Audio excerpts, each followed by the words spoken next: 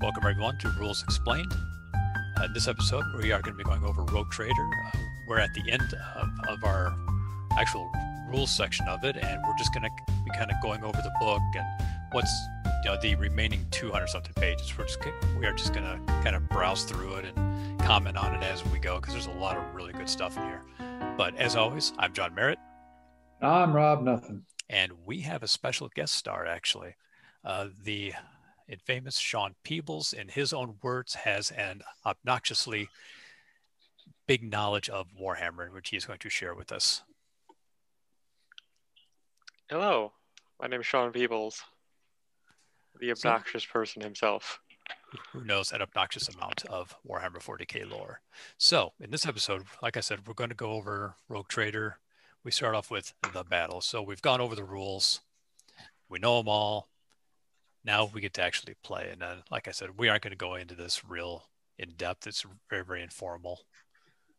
You start off with this stuff. Start off with terrain. Terrain, like it started at the beginning of the rules. And I just love this because if anybody is a Warhammer 40k fan, they recognize the fact that the Games Workshop corporate beast has made all sorts of official terrain packages and all sorts of options for you to go ahead and create wonderfully science fiction-y type terrain.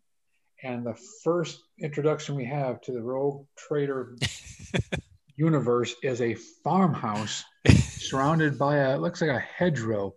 It's funny. I'm hilariously intrigued by this whole concept, and I just think it's again, it harkens back to the old days where you threw together whatever you had, painted some models, and you just had fun. I mean, it would not surprise me if I saw an upside down egg carton in the back of it, But yeah, they grab a medieval farm, to put in a science fiction game.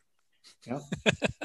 This was the time where they were encouraging people to even make their own vehicles out of anything, like the famous stick of deodorant tank. I love this picture of the orc stabbing the human. Well, he just looks so surprised. I know, doesn't Oh, he? the orc stabbing a space marine? Or that may be a space marine. That may just be power armor. May not even be power armor. I got the GM's brief. Wait, Pedro Cantor? Where's that? Go back up to page the one you were just at. This one? Well, the way I was surprised is because yes, that one. Pedro Cantor is a named character for the Crimson Fists. Is it? He was in Rin's World, yes. Where do you see that? Let me pull up my own copy because I didn't see a page number. Well, it's on page 64. Well, what's so fascinating about what you're just saying there, Mr. Peebles, is you're on page 66. We have here a universe that is just in its basic inception, but obviously they did not drop a shred. They found this to be a very well fertile soil, and they just let it just grow, and they just let it. They nurtured it. They fertilized it, if I can go ahead and continue with my farm metaphor. Thank you. And I just find it very fascinating, and that's why I'm glad that you're here, is that you can go ahead and point out these names that I would never recognize, but yet are deeply entrenched in 40K lore. I mean, what kills me is how well they thought this out from the very beginning. Okay, so here's our equipment. This battle looks like it was fought in the Rin's World, at least, which is a famous battle for the Crimson Fist. Huh. Here's our grenades. Okay, so so here's some examples of like short range, long range, the +1 to hit, strength 3, 1 damage. As we mentioned a few episodes ago, we talked about the idea that there are some very archaic weapons that are available for your troops. We are not considering the fact. Oh, stop there at that picture. We got to talk about that. But we are no longer talking about a game that is simply one of science fiction combat with bolters and las guns. We are talking about the possibility of running into a line of skirmishers with flintlocks trying to go ahead and mow down a whole bunch of space marines who just stand there and go, what? Well, I was painting a model for the guys on Mars. Who are the guys on Mars? Mechanicus. The Adeptus Mechanicus, Adeptus you were Mechanicus. probably referring to a Skitarii. And I was painting a Skitarii, and I noticed that he was holding a flintlock, like rifle almost. It was like a really huge pistol. So, I painted it wood and bronze and all that kind of stuff. And I was like, okay. But yes, this picture. What a great picture. Look at that gun. There's a little skull on it. Look at that armor when they still wear camouflage. I love the orc at the bottom that's got like the huge knife trying to get into his legging. For every battle honor, 1,000 heroes die alone, unsung and unremembered. That's very 40K. You will not be missed. Another positive message brought to you by the people at Warhammer 40K. And of course, here's the all famous melt-a-gun and musket and needler gun. That's an interesting picture. You just look at that picture and you've got, it's just such a gamut of technological firepower. I mean, musket, melt-a-gun. Which one will you choose? Yeah. You have a gun that superheats the air hot enough to melt tank armor next to a lead ball. A musket that sometimes hits. A needler gun. Funny enough, though, look at the save modifier for the musket. -1. Yeah. Oh, this is the one. This is the one. Look at the little lore tidbit for the musket. A primitive weapon still used on some feral and backward planets, of which Birmingham is the most well-known. Ah, okay. Birmingham, aka the Black Planet, receives almost no visible light, and as a result, no one wants to go there. Its inhabitants have become linguistically and culturally isolated. Because I know in future editions, they actually dropped the needle gun. They kind of changed it with the a shuriken gun. The needle gun isn't actually related to the Eldar. Oh, it's not. The needle gun is sworn it was. Separate. No, the needle gun is separate. There is actually a shuriken gun on the next page right there. Shuriken catapult. Oh my gosh, check that out. Oh, the shuriken catapult. Nice. And it's got the same range. +1 to hit, strength 4, 1 damage. It's good to know that has never changed. In the 9 editions, those stats have never changed. Back in the 80s, there was an obsession with science fiction groups that always have a needle gun in all their games. Not exactly sure what the needle gun held as a fascination for many of these writers and designers, but my goodness, they were all over the place. It is interesting that the shuriken catapult was a follow weapon. You know how the F is marked? You killed one, you just kept going. Right. Or a follow-through type, I think that's what it was. Following fire. Following fire, that's it. Right. Here's a very archaic Eldar. Sword. Oh, the chainsword, the iconic weapon. Yes, I don't know if I'm going a bit too fast. I think I am. Yeah, we're on 675. Close combat weapons. There's a there plasma we go gun. Again. Take your choice. Do you want a plasma gun, an auto pistol, or a sling? I love it. I actually, this is love speaking right now. I have no problem with any of this. I'm just absolutely fascinated with this game. I always will be. If you go look at one of the more modern role-playing game books called Dark Heresy, made by Fantasy Flight, you see the same type of technological disparity. You have bolters sitting right next to a flintlock musket. I love this one. Well, you weren't able to go ahead and hear some of our original conversations, but just to go ahead and bring you up to speed a little bit, this Rogue Trader game was considered to be a hybrid, a kind of missing link, would be another way to phrase it, between role-playing games and the traditional miniatures games that we understand now with 40K and Age of Sigmar and so on and so forth. This had elements of all those, but then by second and third and fourth editions, they continually went ahead and made it more of a miniatures tabletop game rather than a role-playing tabletop option. Mm-hmm. So there's the power sword, close combat, strength 5. This is interesting how they give us, a minimum strength value basically of a 5. So like even my little would-be Eldar who have a strength of 3, where in modern editions of the game, the damage of the melee weapon is solely based on the weapon. Excuse me, where the strength value is solely based upon the individual strength. This gives you a minimum strength.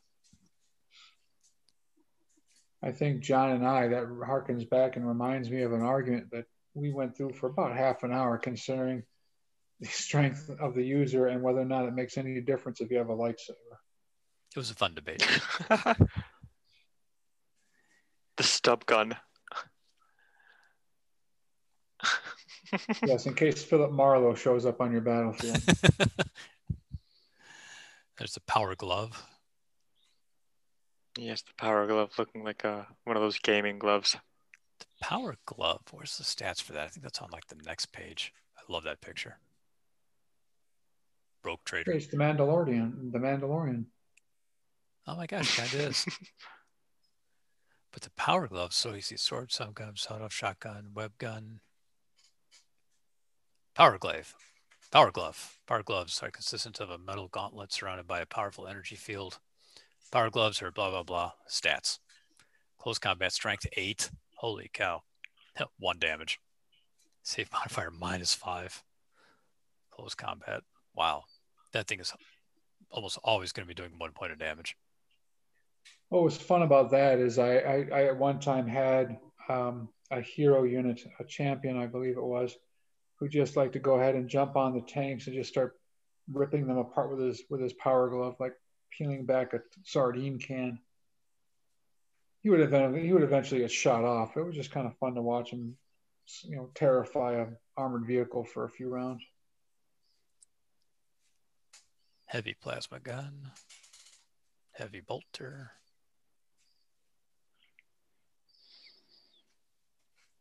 I love the rocket launcher. That is the coolest rocket launcher. I love how the over the shoulder heavy bolter. Yeah. Which I still think they came back with that. No, they did not. They came back with the rocket launcher. If you look at the Horus Heresy models, they have the over the shoulder heavy missile launcher. The heavy stubber, that's just a German machine gun. Oh, yes, we have the weapons, the heavy weapons, and now we have the very heavy weapons. Whoa. Once again, because this game was assuming you could play all sorts of different scenarios, including ones involving prepared emplacements and so on and so forth. Macro cannon. Plasma cannon, the macro cannon, good lord. Short range 0 to 20 inch, long range see text. It shoots over to the next table. Strength 10, damage 2d10. Wow. Save modifier -6.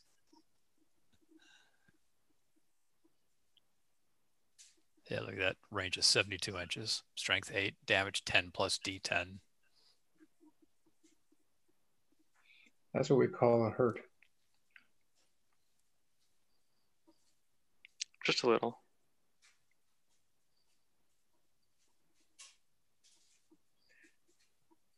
I have never seen that Eldar unit. I mean, they remind me of Eldars, but I've never seen that unit ever, anywhere. Well, that's the famous Tinkerbell Squadron, isn't it? Yeah, it's a break off of the that one unit. Swooping Hawks? Could be. To me, they look like Eldar Corsairs, which had models for a while before Forge World discontinued them. These are the different grenades. Various psychological grenades, which I thought were interesting. The anti-plant grenade. Psych out. Blind choke gas. Hallucinogen grenade. It's a very famous one. I like that picture.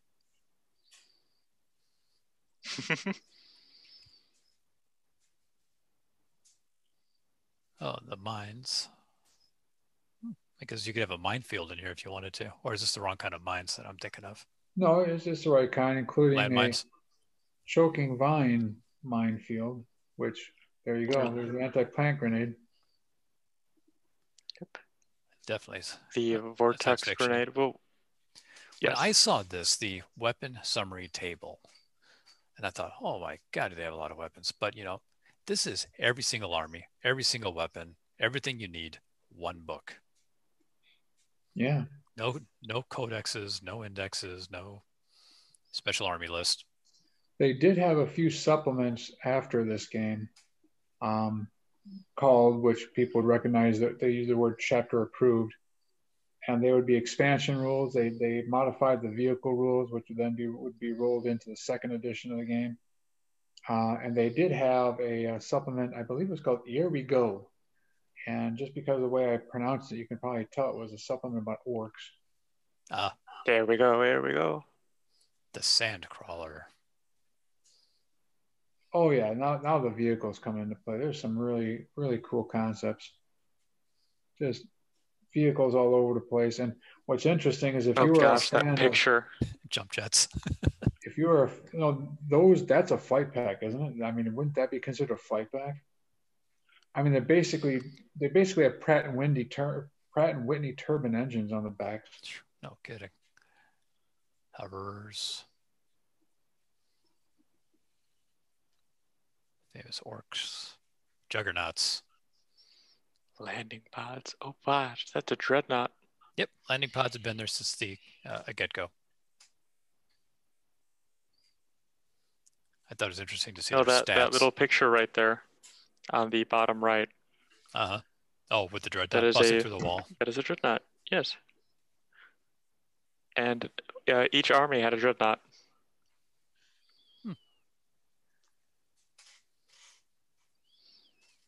Now, for those of you who are wondering what it would be like to fight a battle inside of your family car, there you go. We have a picture of it, and we probably have stats for it. Yeah, the stats were right on the top of the page. City car. And we're still on the battle at the farm. Cool drawing of the... I think that's a typo. You think so? Because they're definitely in the equipment section, and suddenly they go ahead and have... The battle at the farm? Yeah. Holy moly, I've had this game for 40 some odd years or whatever it is, 30 years. I've never noticed that before. That's hilarious. Crazy. And here's the all famous landmark, the Land Raider, straight out of the World War I. World War I, Mark V. Every single army could have a Land Raider. A trench tank. Didn't matter if you were a Space Marine or not. Yep. Here's a trench tank. Maximum speed 20, acceleration 7. 10 capacity, 8 toughness, 30 damage. Save on a 5 or 6, which is interesting because the modern Land Raiders have, like a 2+ save. It's 3 equipment points and 5 willpower. Then we had our walkers.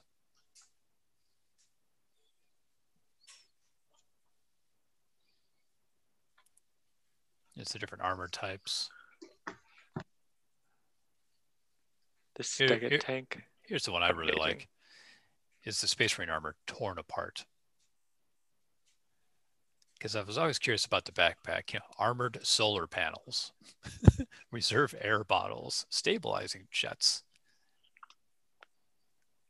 air purifier, temperature regulator. If you look in the spine area, they have nerve electrodes that go into the body to inject it with adrenaline, food and drugs.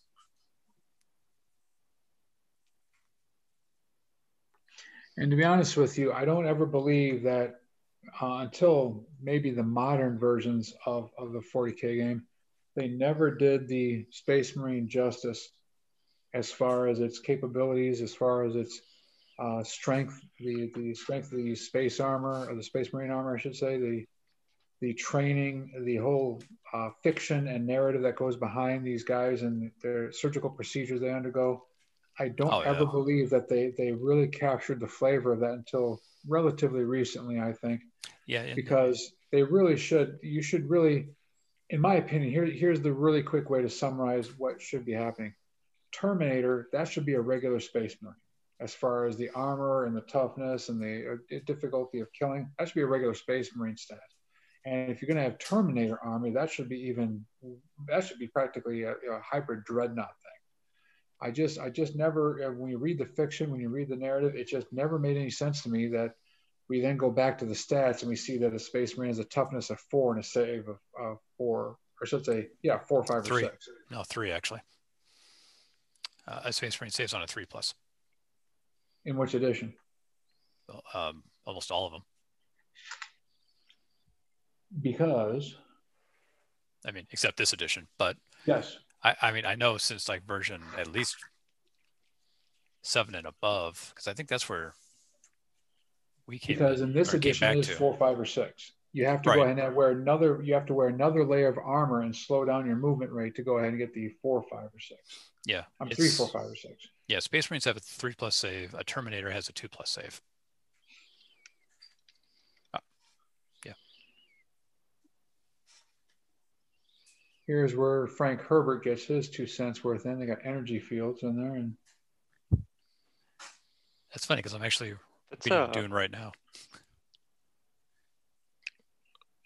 In response to a Space Marine being shown off just worthy, keep in mind this is the same setting where if they go up against the right thing, they will be fighting something that is faster than them and shooting a black hole at them.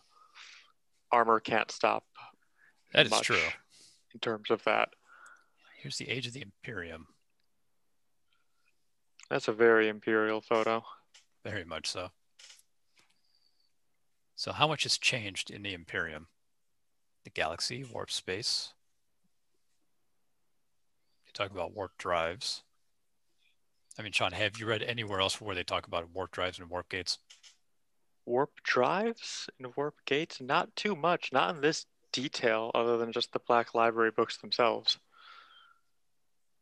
Most of the rule books will just give you a small 1 or 2 paragraphs explaining how they get around. Warp creatures. The Human Navigator. Humanity in the Imperium. We're a bunch of nice guys. Imperium hierarchy. Over 10,000 years ago, in bolded letters, Great Emperor of Mankind, unbolded, ascended to the golden throne of Earth. They call it Earth. Not Terra? Nope. Oh, look at this. We got the Adeptus Terra. We have the Adeptus Custodes, the Emperor's Inner Guard. The Adeptus Mechanicus, also known as Tech Priests. The Adeptus Arbitus. In the photo up there, you actually see a custodian guard. He's on the right center. This guy? If you look at the photo. The photo. What page? The same one. All right. The Imperial hierarchy. You have the photo in the middle of the screen. Uh-huh. Oh, on the far right. Yes. Because there's 4 different people on here. Yes, the guy with the bunny-eared hat. Okay.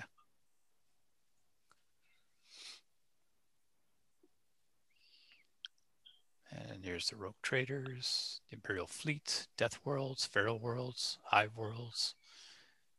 I mean, what amazes me is from the beginning, this was all here, and then here's the Emperor. Where? Well, for those fans of Necromunda, obviously, you go ahead and really want to read up on the origins of Hive Worlds. Oh, and then we see this picture underneath the Emperor, where we have 2 custodians and what looks like a navigator or an astropath. Wow, I would not have guessed that. That's cool. Yep, those are custodians. Emperor? What's left of them? A custodian. That is not a custodian. Yes, that is one of the pictures of the Emperor in this book. Barely alive. There's another really good picture of the Emperor in here. I do not know what page.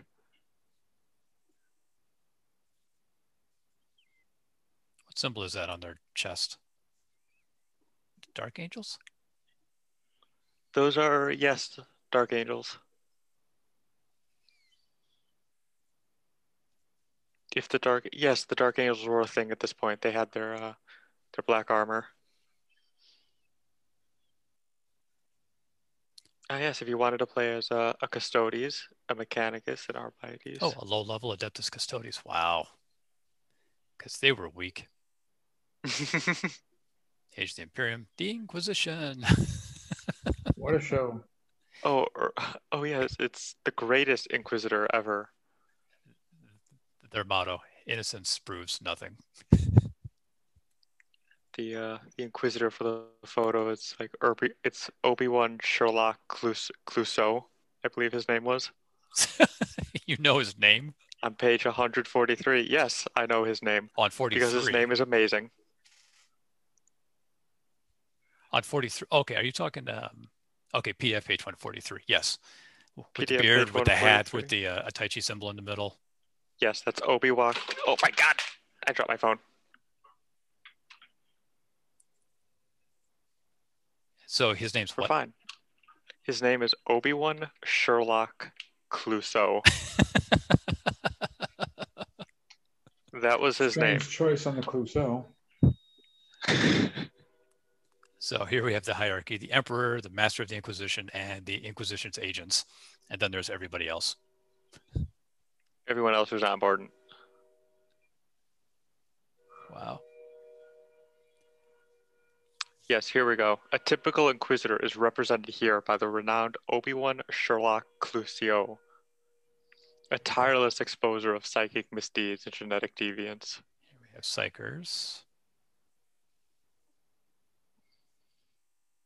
This is where you could roll up all your characters. There's a neat part here where I don't know if you've gotten to this point that's unique to Rogue Trader. What's that? It doesn't show up again. It's the Star Child. There's a fragment of the Emperor that's exploring. Well, I don't know if it's exploring, but it lives in the warp. Mm-hmm. And you could you could play as this thing called a sensei, which is a biological child of the Emperor.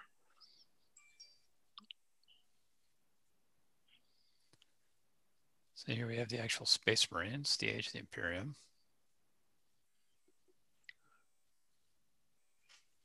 So The the Legions Emperor, Astartes. chapter leaders, Imperial commanders.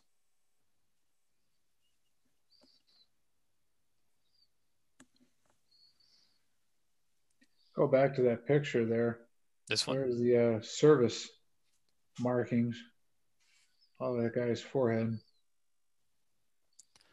I thought like each rivet or stud was like for every 10 years of service or something. Every 100 years. Oh, it's 100 years. Wow. I also quite like the on page 157 we see all like the very notable chapters of the Adeptus Astartes. Yeah, You see there's the the Blood Space Angels, Wolves. Yeah. Crimson Fists, the Dark Angels, and then there's the Rainbow Warriors, the Silver Skulls, the Blood Drinkers.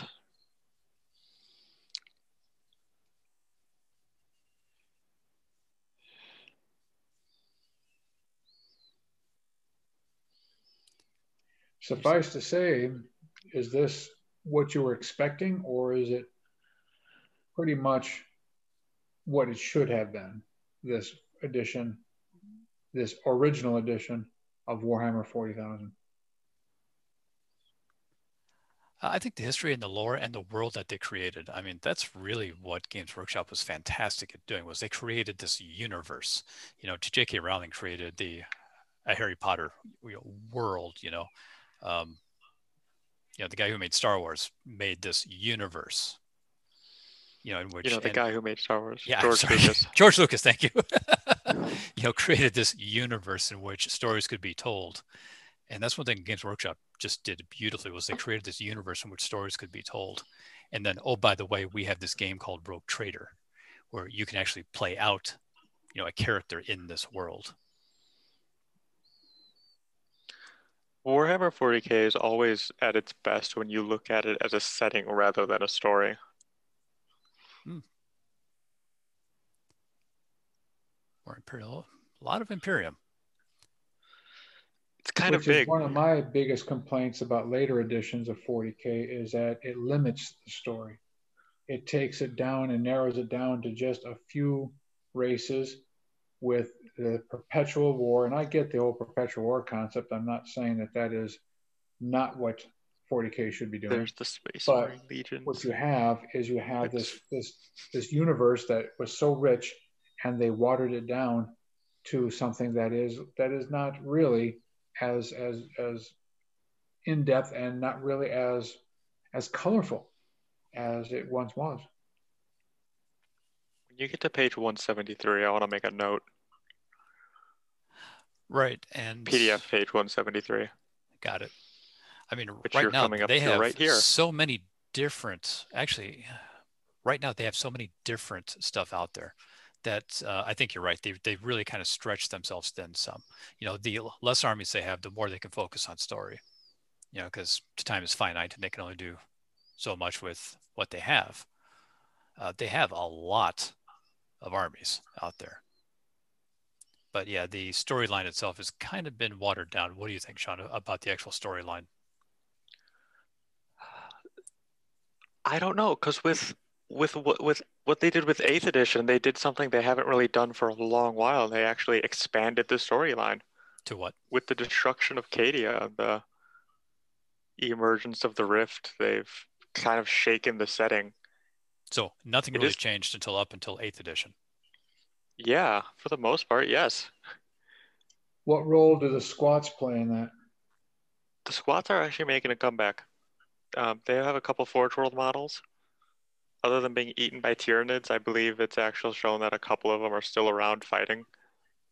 I don't know, they brought back a Zote, so I have no doubt they might bring back more squats.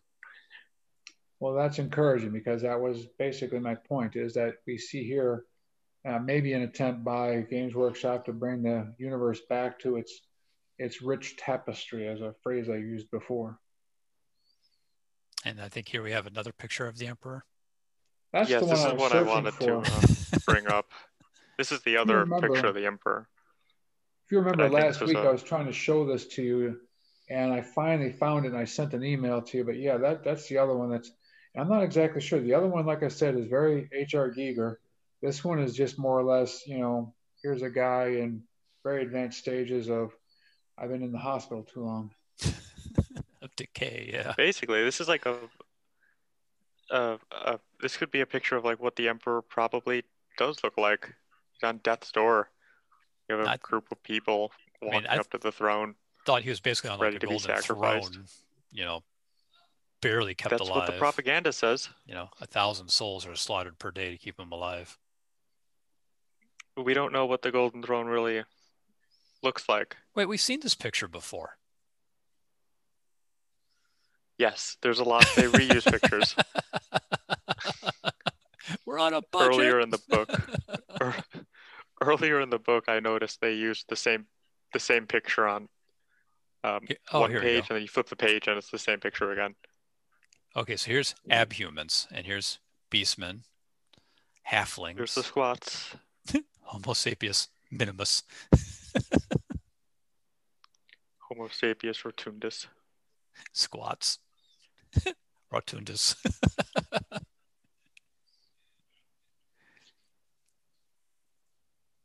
And it's like, yep, What's that's interesting them. Is if you think about it, because remember, this is supposed to be the Imperium of man, the Imperium of the human race. They basically have, through the fiction, suggested that all these races are just simply genetic offshoots of humanity. Every one of them. The Ogrins, the Squats, if you look back at their names, they're all basically genetically differentiated human beings. And here we have your squats.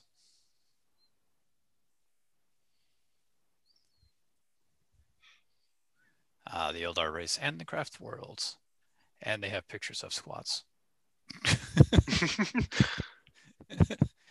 Yeah, I honestly wonder if that is supposed to be their the small clip that says the Eldar race and the craft world, as it is surrounded by pictures of squats.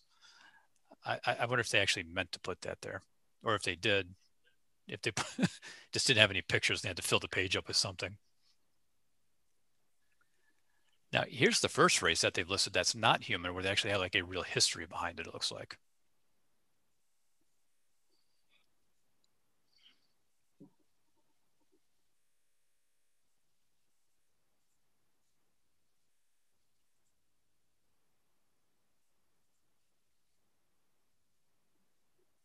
I do love the painting back then, or the painting style. I mean, it's so much different nowadays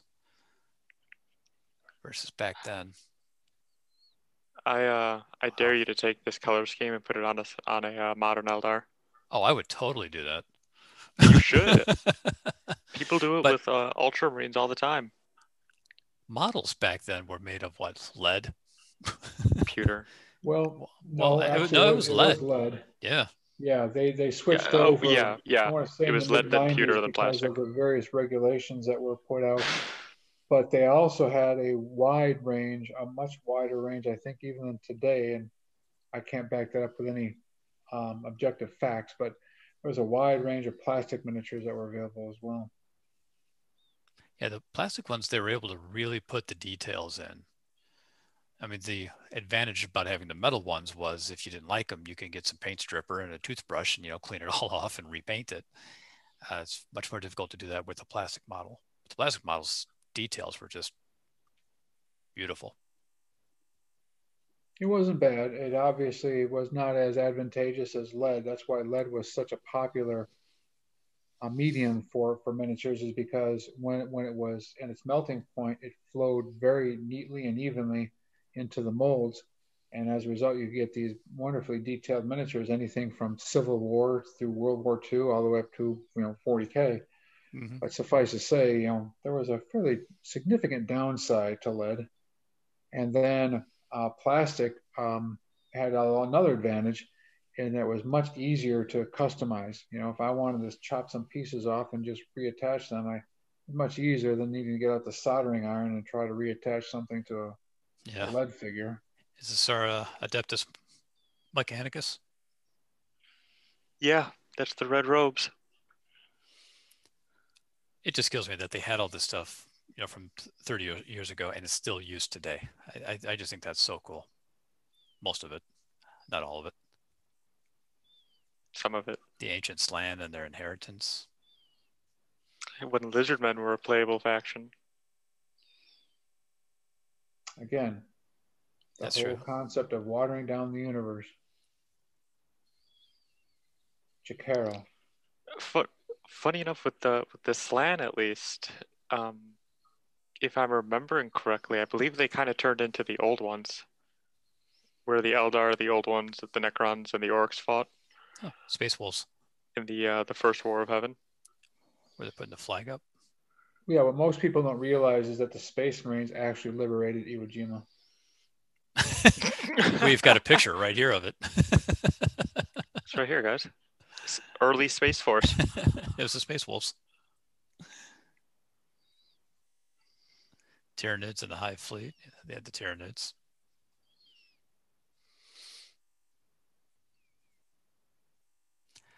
I went to was it a game stay? Was it a game stay here around? Was it here around town? And I got to see some models painted by the heavy metal team, and they had some Tyranids there. My jaw dropped. I mean, they look like they had flesh on it, shiny, fleshy, reptilian. I don't know how these masters did it. I swear, I think they ripped apart an actual animal and put it around the actual model.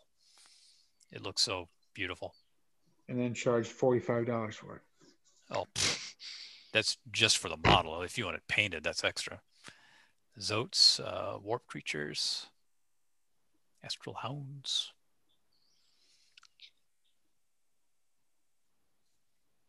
There's vampires. Giant mosquitoes. And we passed the enslavers, but I also wanted to make a note of them because they also show up in the later lore. Did they really? As, yes, they were They showed up after the first war in heaven when the Necrons went past it. into their great sleep. They kind of showed up out of the warp. They're not demons, but they're on the enslavers are on PDF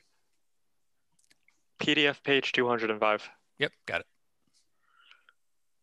They were 6. Wow. They kind of just came up and showed up to start like ravaging the galaxy. Basically, they killed off most of the whatever was left of the old ones, and I believe the Eldar got a handle on them, contained them. One thing I have not seen yet is the big bad, so-called, as if there is a bad guy in this universe, because there's no good guys, is Chaos.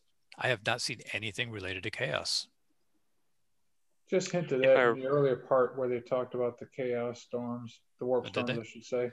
There was hints about it, but you're right there. I don't remember any actual stats. If I remember correctly, I believe Chaos actually shows up in like 2nd edition. Yes. Giant insectoids. Gene Stealers. Gene Stealers aren't Tyranids in Rogue Trader. Yeah, we were talking about that a couple episodes ago, is that they merged them with the Gene Stealers, and I can't even begin to tell you what edition they did that in. Do you know off the top of your head? I do not. Creature. A Taurus squirrel. A rippy fish. Floaters. Gas fungus. So it looks like here we moved into just the animals. Oh, here's the Death Worlds. What is a Death World? Great question. For starters, there are many different sorts. No two Death Worlds are the same. But they all have one thing in common. They are dangerous. Okay, well, what is a Death World? Anyone know? Other than the fact that it's dangerous. Are you asking? In general. These are planets that had run amok, ecologically run amok. There are plants that are eating you. There are animals that are eating you. The very atmosphere itself is dangerous. I played a couple of games in which we had Death Worlds, and it was kind of interesting because you'd be trying to advance your troops, and you lose one because it got sucked up by some sort of carnivorous quicksand or whatever. They were just bizarro situations, and you wouldn't want to play them regularly, but they were just kind of fun now and again. Yes, planets where everything there wants to kill you. 2 famous ones, including Catachan and Krieg. And Australia. And well, that's just Catachan. Oh, I love this picture of the Space Marine. I just screams. Necromunda. He's got the visor over his eyes. Yes, because everyone wants a cable plugged directly into your brain. Now that's some virtual reality.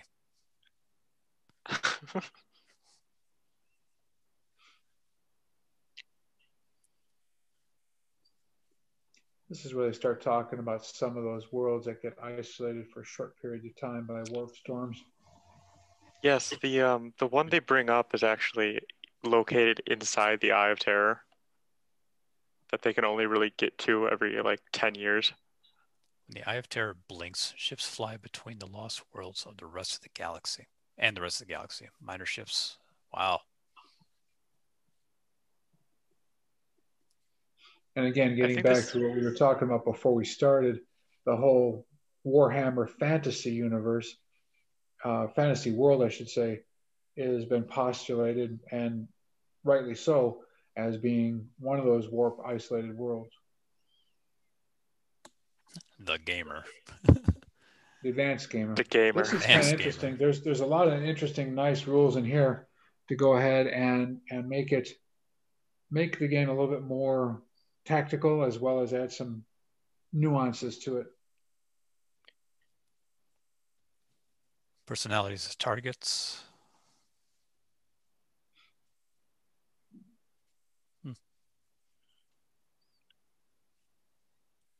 Scenery, insanity, hidden movement. Yeah, that's always an interesting one, because I mean, if you're in terrain and you want to move without letting your other person know, how do you do that? That's what the Game Master's for. And in fact, that was a big part of wargaming before 40K, and we talked about this too when we first started this whole program, is that the referee, one of the referee's job was to monitor hidden movement, whether or not you were doing some tunneling, which they called mining during the Middle Ages, or if you were just trying to outflank your opponent and you could not see him because they were around the ridge. So yeah, there was an awful big need for people to have their own maps so you could do these secret moves. Injury chart. That's pretty cool. There's a little interesting little quote tidbit on page 236. It says though my guards may sleep and ships may lie at anchor, our foes know full well that big guns never tire. Attributed to the tyrant of Badab. This little thing would later be expanded into the actual clause, the Badab War left Huron, which is a chaos named character. I didn't know that. It's mentioned in the Chaos Codex. Keeping the narrative going. So, I mean, they put in the whole history of this. How much of this has changed? So you said the history and the storylines, because, I once asked Sean, I said, where are the books? Where's the lore? Where's the stories? He said, by the codexes, they're in there. And I went, oh, that makes sense. But they also have the Black Library. So, and I think they're coming out with a whole bunch of new books, aren't they? Black Library? They're always coming out with books, but yes, they recently announced a collection of new stories, and one of my friends just picked up the new book about Luther. Plot generator. I love it. These are fun. I just can someone roll like a 1d100? I'm gonna roll a 1d100. All right.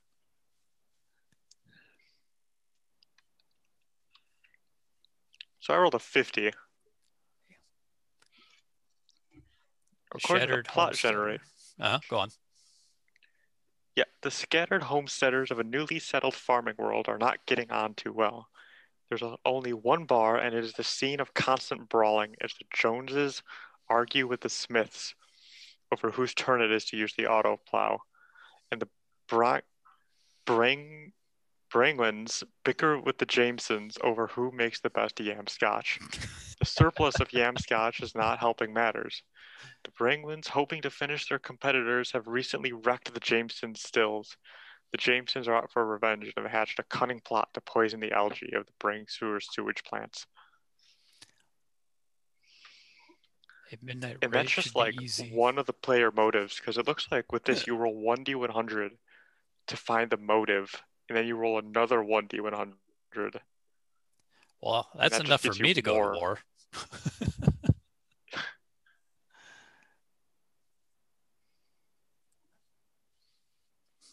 Again, suggesting quite to my point that the universe and the possibilities were tenfold what they were in later editions of the game. I'd argue that these things at least are still there in spirit, but not necessarily in text. When was the last time you saw a battle which had two rival, essentially moonshining clans fighting over their rum running rights? I've never seen that in any other edition of 40K. You're right, which is why I said in spirit. You can always make your own battle and write it out, and it will fit the setting.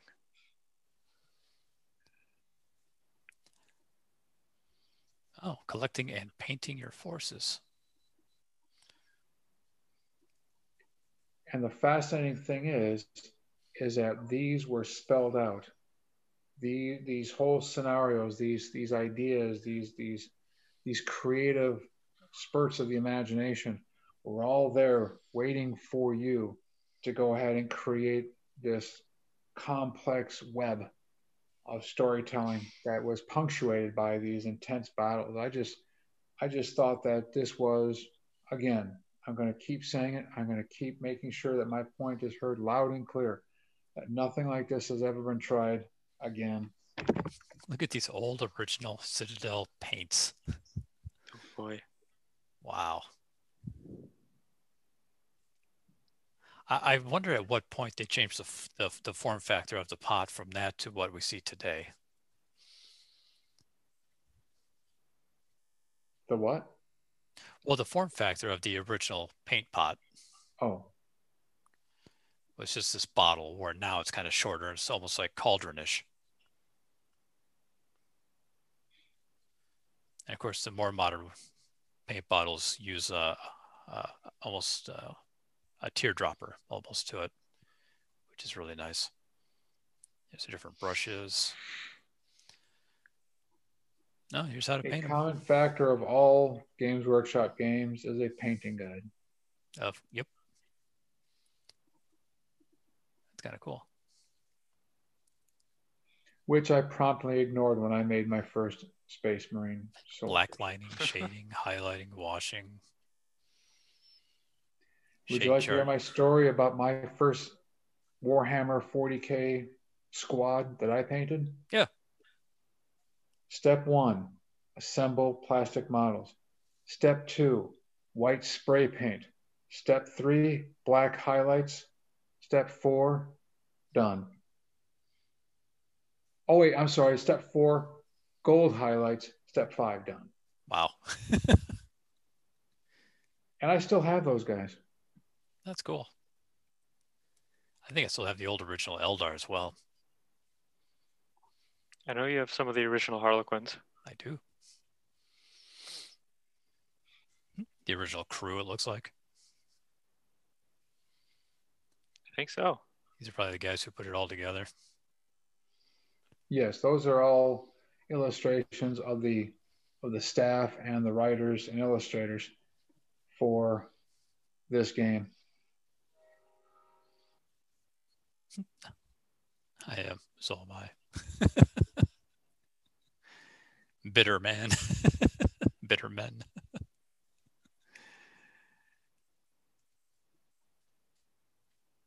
It looks like here they just kind of added a summary. Now we're at the summary. The cheat sheets. Oh, these are nice. Definitely have to print these out.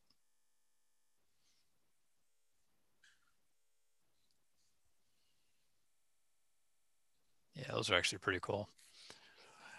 All right, guys, I think that takes us about to the end of it. Just real quick, that last section there, the author's note on the technology, gave you a little insight as far as how the future operated and what the future had in store during the age of the Imperium. And it lifted the game again beyond just a simple let's fight a bunch of battles and said, hey, this is what you're fighting and this is the environment you're fighting. These are the technologies you can expect to find, and really inspired you to create these stories surrounding these wars. Oh, here's some templates you can copy and print out and cut. So you enjoy the games that allow you to create other things. Yes.